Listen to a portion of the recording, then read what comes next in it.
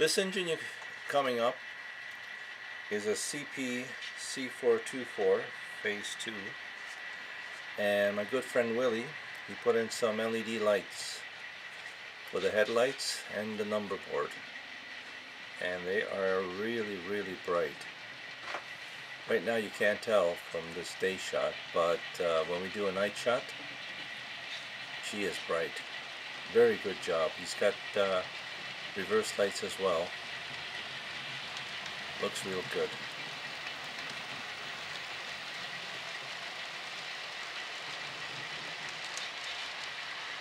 I'm very happy with it. Okay, so let's take a look at it at nighttime. Here it is coming up the hill with the headlights. Look at that brightness. Those LEDs are really bright. I like them. I'm very happy with the job, or the brightness of that LEDs. I gotta do that to a couple other units.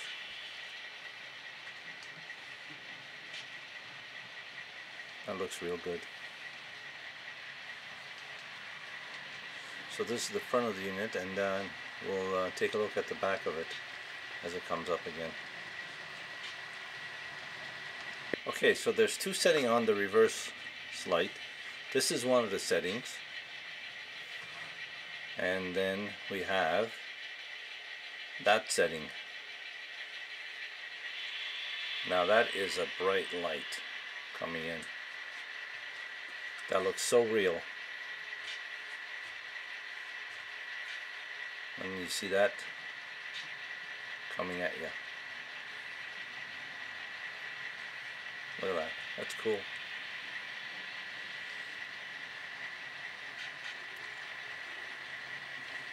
Okay, well, let's go back to the other light for a second.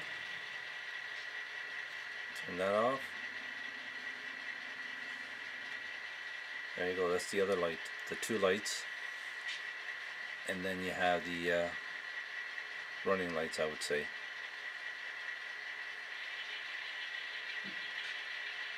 There we go. Isn't that cool? That looks so bright. Alright, so that's the CP unit. He also did a TH&B unit for me as well, and we'll take a look at that next. Okay, this is the back of the CP, and we have the number boards lit up. Let's light them up. There's the number boards lit up. Now let's go with the other light, the two little ones underneath the mark, underneath the number board. And now let's go with the full headlight.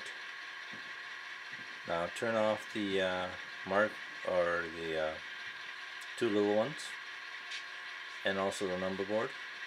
And look at that. Isn't that cool? Thank you. Okay, this unit coming up is a TH&B Jeep 7. It's also got the LEDs that Willie put into them, and they are bright too. Look at that. That looks nice. This one doesn't have a number board for lights, but it just has the two headlights, and they are nice and bright. Look at that.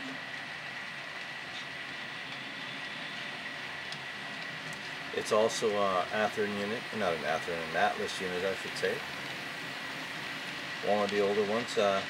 We had to change out the decoder on this one because the previous decoder I had was an old Athearn decoder, and it stopped working for some reason. So we just put a Digitrax decoder, and he put it in for me. So looks good and runs well now. So that's what it looks like during the day, and we'll do a night shot in a minute. And here it comes up. Look at that night scene. Isn't that cool? That looks so cool.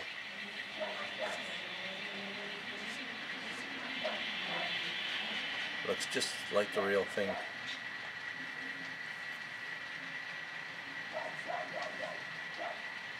Well, I'll tell you what, LED lights make a big difference.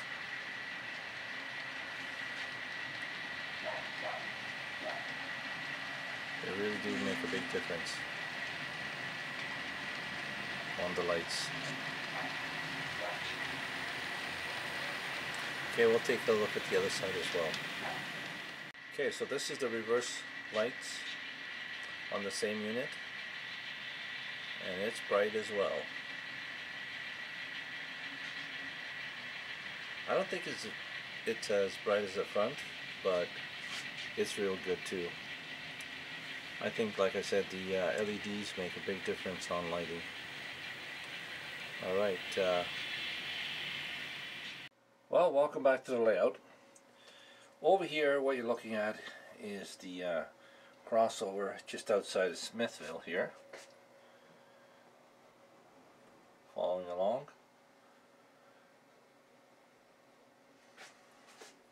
Then this other switch here goes to the Dunville sub. And then back on this side, this other switch goes into graphical.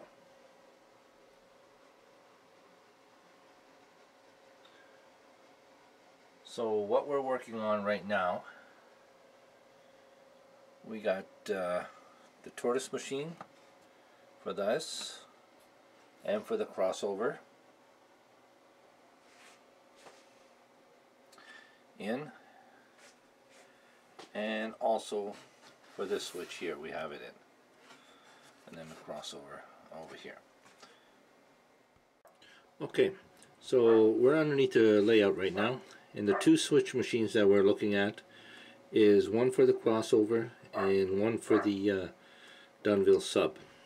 Now we have them wired in there in that little terminal block right there. The orange wire that you see is going to be going to the switch, and the other orange wire is going to come over to the other crossover. So when you throw the switch, it's going to throw two switch machines for the crossover. Alright, so that's what we're working on. There's the other terminal strip for the other switch machine.